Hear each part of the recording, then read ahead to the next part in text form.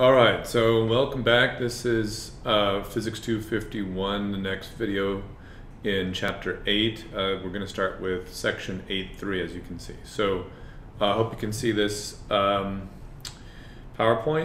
I'm going to be down here. Okay, so we have just defined, if we go back, we defined potential energy. Now we're going to talk about the conservation of energy.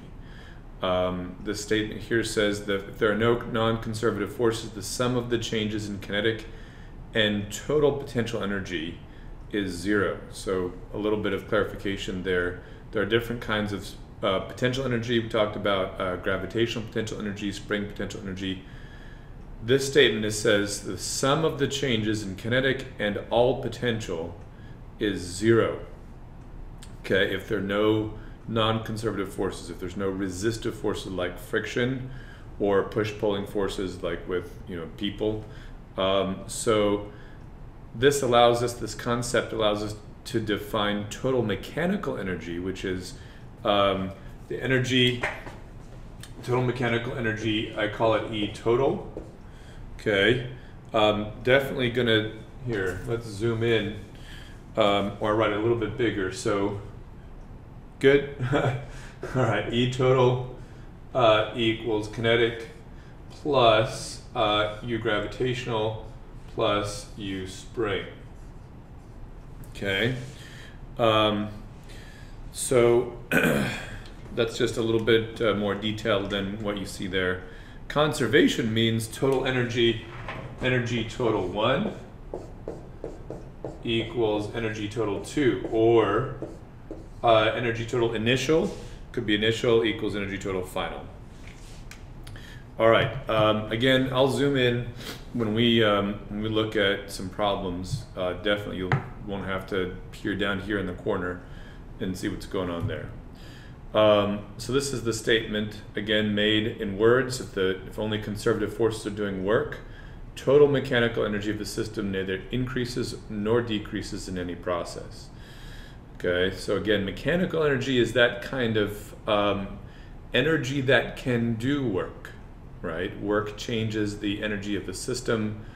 There are other forms of energy, chemical potential energy, thermal energy, but mechanical energy, specifically kinetic plus this gravitational potential energy and spring potential energy. Okay, so this this slide kind of gives us a very basic example. You drop a rock, okay? At the top, when you're holding the rock, it has potential energy. You did work to lift it up there, but no kinetic energy. It's not moving yet. So you let it go, begins to acquire kinetic energy and lose its potential energy. At any point, that formula E equals K plus U is true at any point along the way, okay? So you can use that to calculate the speed, because of course at the initial position the total energy is just mgh, no kinetic. At the bottom the total energy is kinetic, no potential. So you could calculate the kinetic energy and therefore the speed at any point along the way. So let's do that. Let's do a very simple example. Very quickly, original height of the rock is 3 meters. Okay, so we have energy total 1 equals mgh, okay, which is, we don't know what m is, but g is 9.8 meters per second squared times h, 3 meters. Okay. Calculate the rock's speed when it's fallen to 1 meter above the ground. So energy total 2 is 1/2 mv squared. You see how the m's are going to cancel, plus m times 9.8 meters per second squared times 1. Okay. In fact, I'm going to just go ahead and zoom this back up for now, so we can see what we're doing. There you go.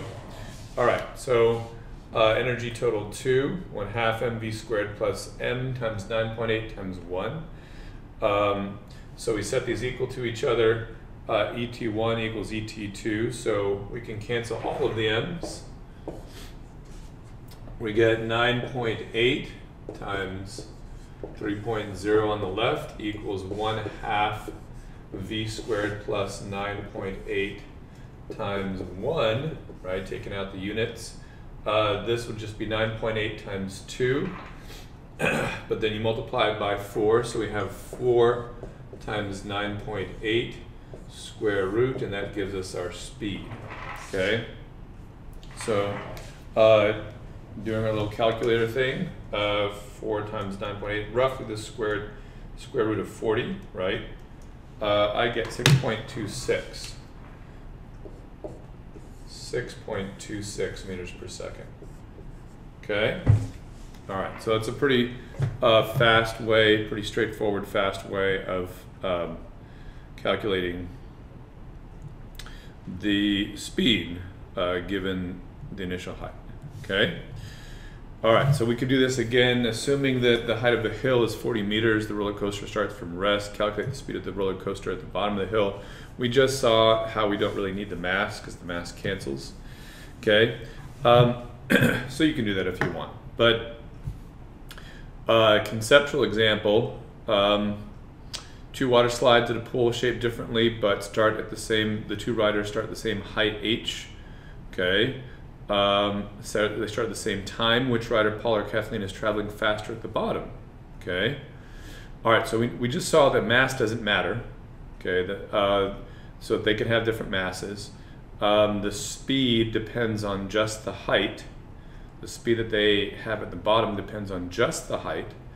And if they start at the same height, then that means they will be traveling at the same speed at the bottom. Now, here we see a huge advantage of doing this problem with conservation of energy, because in order to do this problem with work, right, forces, we would have to know the shape of the slide, right? We'd have to calculate the path, the continuous path, do the dot product between the force over that path traveled.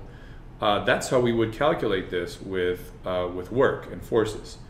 But we can't if we don't know the shape of the slide. We just know that Kathleen has this little dip in her slide.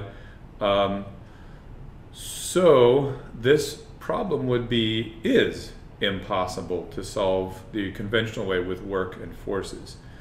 But because of the path independence of potential energy, we don't need to know the path. So this is a very powerful thing, very powerful advantage in some situations of the conservation of energy approach.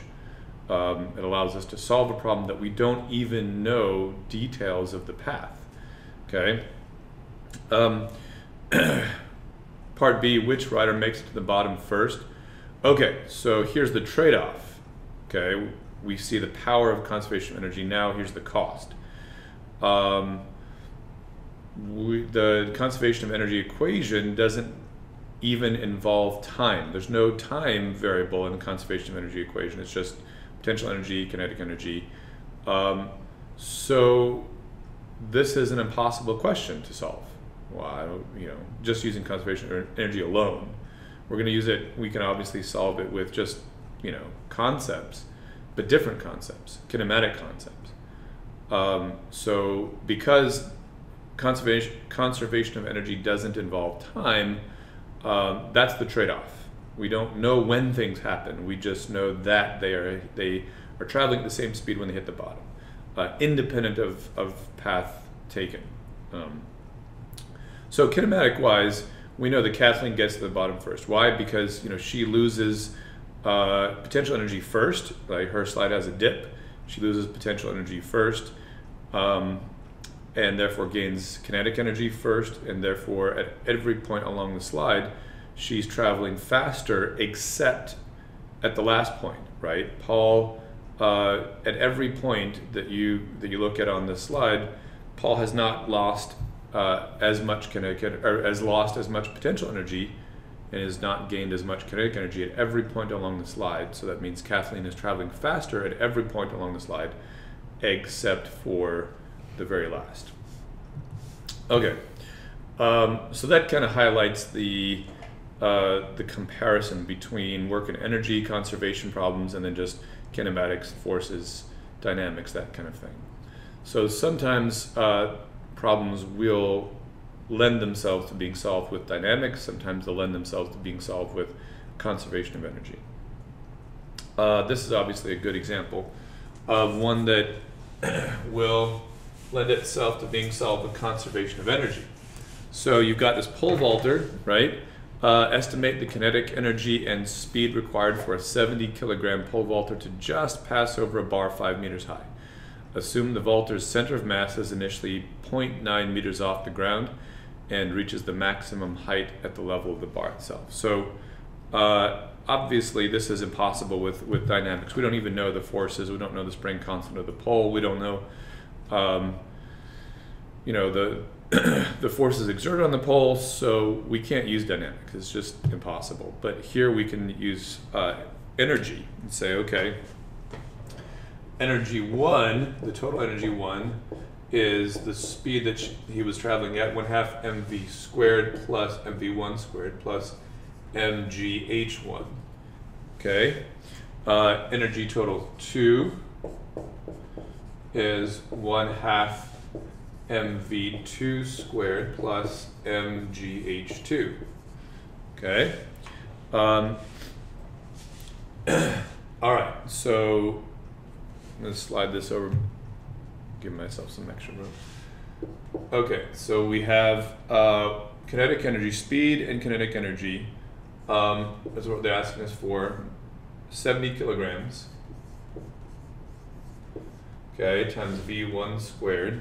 Still do this, good. Plus 70 kilograms times g, 9.8 meters per second squared. Okay, just need to slide over a little bit more. Times 0.9 meters. Okay, for the second one, energy is 0. Kinetic energy rather, speed is 0. Plus 70 kilograms times 9.8 meters per second squared times the 5 meter height. So if we set energy total 1 equal to energy total 2, that's our conservation of energy principle, right? That's the basic idea that we're working with here. Leads us to calculate V1 is equal to, all right, you can do the math yourself, but we've got 70 times 9.8 times 5 minus 0.9 is 4.1. And then multiply by 2, divide by 70, take the square root of that. 8.96 is what I get. Meters per second. Okay, so let's pull this up and make sure that worked.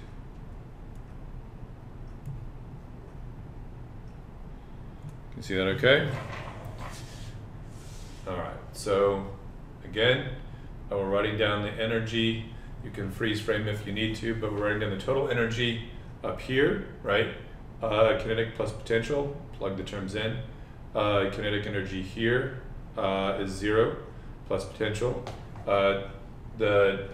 Setting the energies equal to each other yields this speed. All right.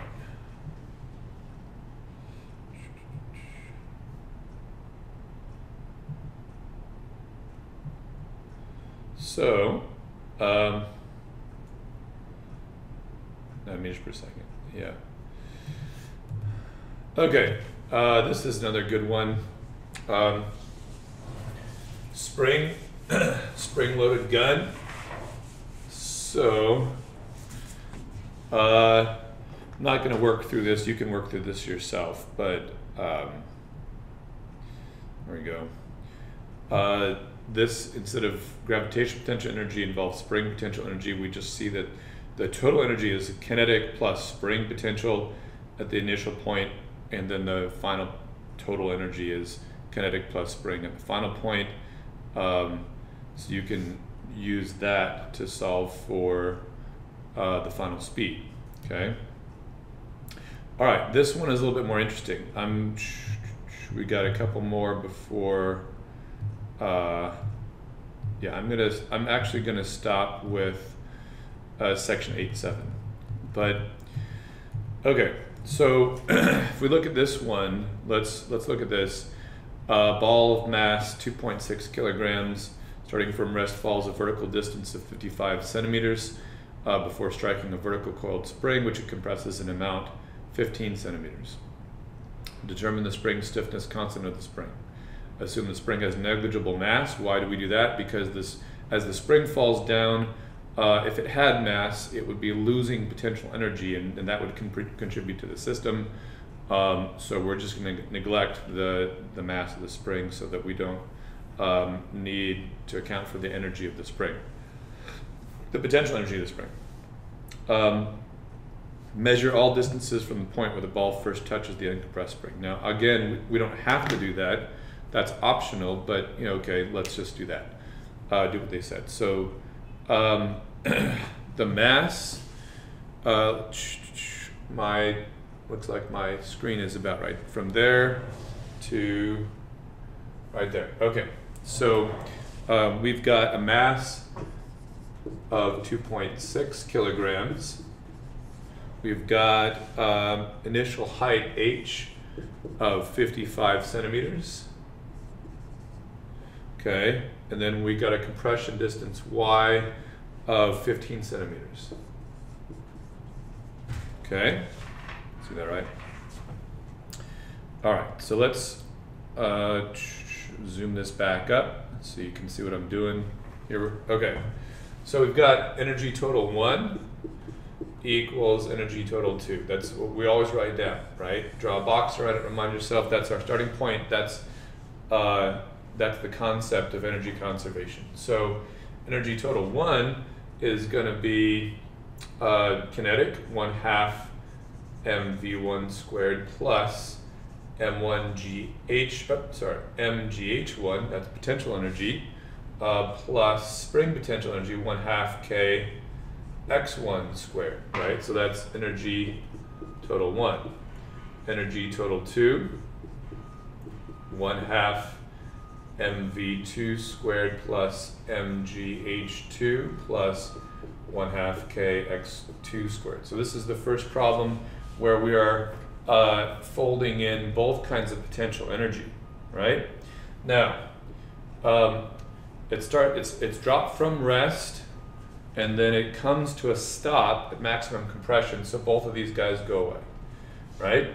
If we're measuring the initial height from the uncompressed point of the spring, we've got 2.6 kilograms, right, times g, 9.8. Uh-oh. I think I'm gonna have to slide this over. Times initial height 0.55 meters. Okay, there we go. Plus the spring potential energy, 1/2. Let's go back. What is that? Oh, the k is what we're trying to find. Right. 1/2 k times. It was not compressed in the initial position when we're letting it go. The spring isn't compressed yet, so that's actually 0. So that's it. When we've got when it's in the maximum compressed position, we've got mass 2.6 kilograms times 9.8 meters per second squared times the final height measured from the uncompressed position is negative 0.15 meters. Okay, plus this 1/2 k times the compression distance of negative 0.15 meters, compression displacement of negative 1.5 meters squared. Again, compression or extension, that's also measured from equilibrium position, so it definitely could have a negative, but of course it gets squared, so negative goes away anyway. All right, so setting E1 equals to E2, you see that up there, right? Gives us K is equal to, let's go ahead and do the math here, see what we get.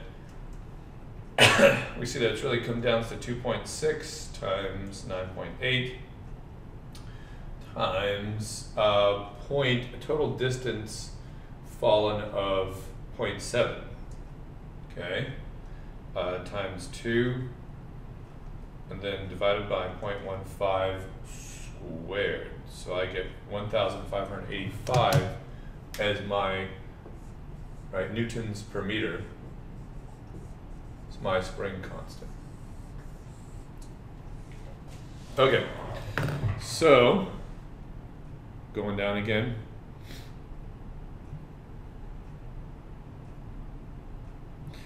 All right, so let's return.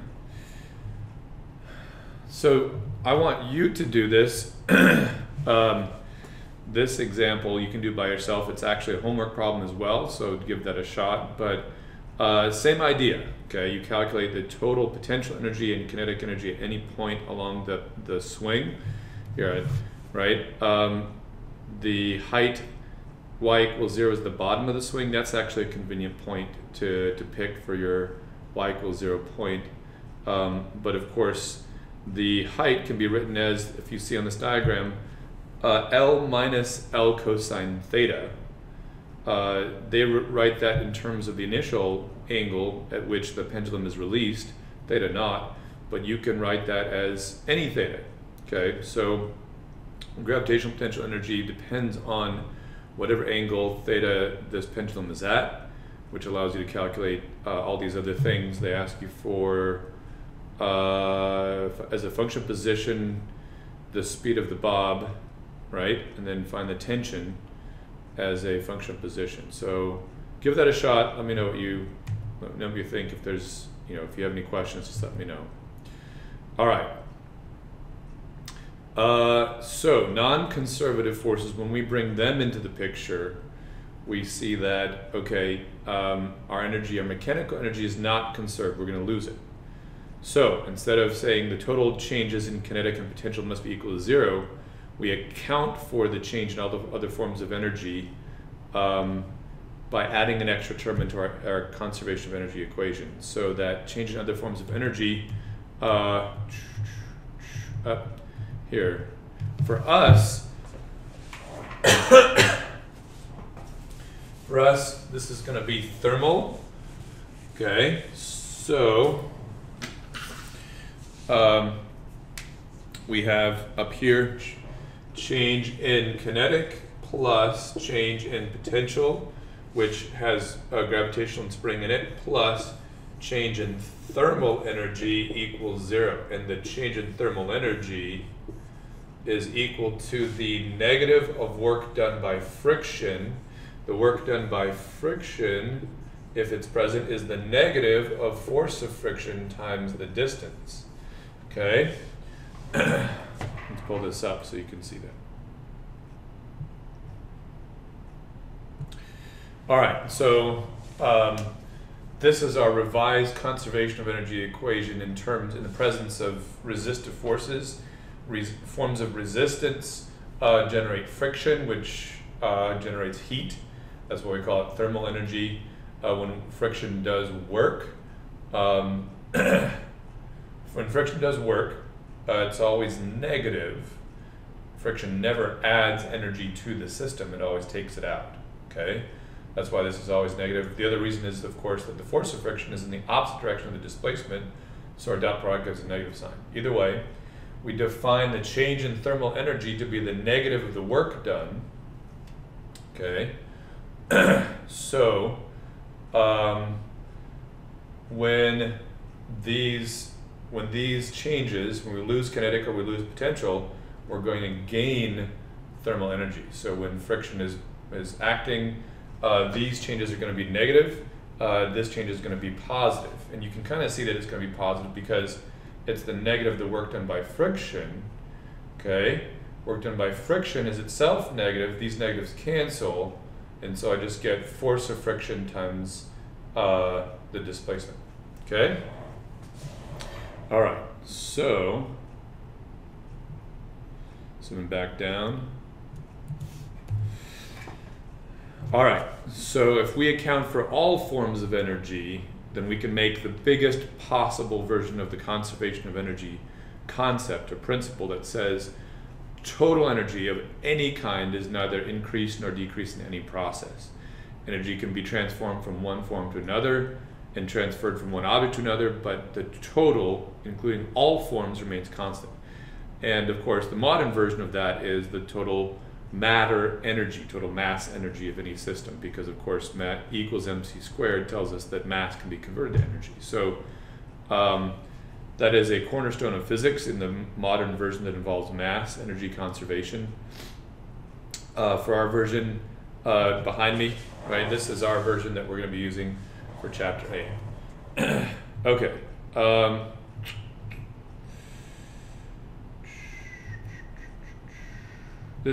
I guess this, we can talk through this one. Friction on the roller coaster car. So if it reaches a vertical height, so it starts off at a height of 40 meters, as you can see in the picture. Let me get me out of the way. There you go. Starts off at 40 meters, ends up at 25 meters. It's at rest in either position. So you would calculate the change in potential energy between points. Right, this is your final position, initial position. Position 2 is final, initial is 1. I forget, you can't see my cursor. But the difference there is negative. Okay, that negative is the positive change in thermal energy. So that's pretty straightforward. All right. Here, same kind of thing, block of mass sliding across a rough horizontal surface, traveling at a speed v0 when it strikes a massless spring head-on, compresses the spring a maximum distance x. If the spring has stiffness constant k, determine the friction of the coefficient of kinetic friction between the block and the surface. So we're going to do this one. All right. So initial speed v0. Okay, make myself sort of medium sized there. Change in kinetic energy. Well, final is 0. Initial is 1/2 mv0 squared. Okay. Final spring potential energy is 1/2 k compression distance x squared. Initial spring energy was 0, so minus 0, plus delta thermal energy. Okay. Well, thermal energy, we just showed how that's just the force of friction times the distance traveled, but the distance traveled is actually capital X as well, because we're starting from when the block impacts the spring, and we end with the block being at rest. So equals 0. Okay. All right.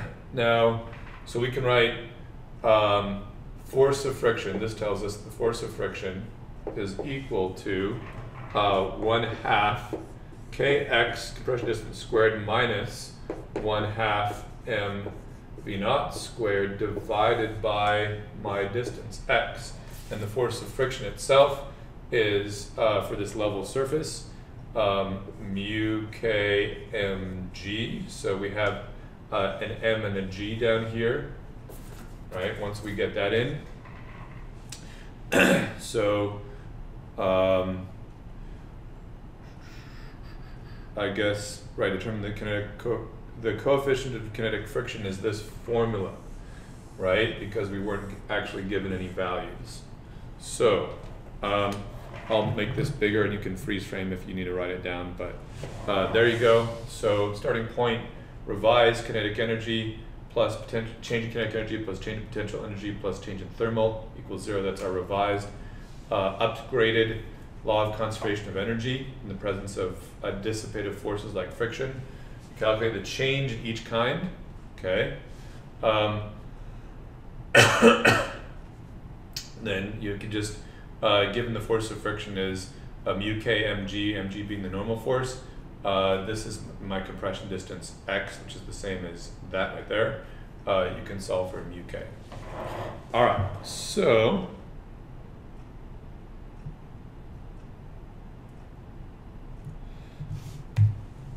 I'm going to go ahead and stop the video there. Again, as always, let me know if you have any questions. Come on, flashback recorder. Here we go. All right, so I'm going to stop the video there. As always, let me know if you have any questions. Homework-wise, you got to be cracking on these homeworks, folks. They're going to start piling up. I've got this system going now, so I'm going to be cranking out the videos. Like I said, I stand by my no deadlines policy. You do what you can when you can, but it's got to be done at the end of the semester. So again, let me know if you have any questions. Hope you're doing well. I'll talk to you later.